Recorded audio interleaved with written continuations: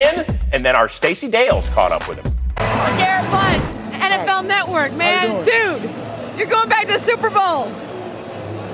The feeling is unmatched or anything. No matter how many times you go, the next one is always better than the last one. What makes this one special? You come here, a guy like Chris Long comes here. You guys were with the Patriots a season ago. What makes this special and why this team? Man, this makes it extremely special. Just the simple fact that we've been underdogs since the beginning of the season, you know, and we fought and we scratched and we clawed and did everything that we had to do to make sure that we got ourselves to this point. And we did it, you know, and we're in the position to go out there and do something that, you know, hasn't been done in this city. So, you know, we're excited about it. It's an amazing accomplishment. Philadelphia, you're right, has never won a Super Bowl. Nick Foles was lights out. You ran for a touchdown. He threw a bunch of them. What can you say about Nick Foles after losing Carson Wentz this season? Man, you know, it's next man up mentality. You know, we love Carson.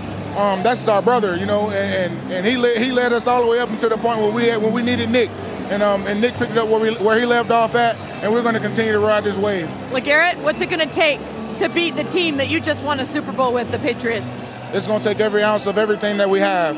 You know, your soul, your energy, everything that you got, everything that we've worked hard for this entire season, all goes down into this game. And we have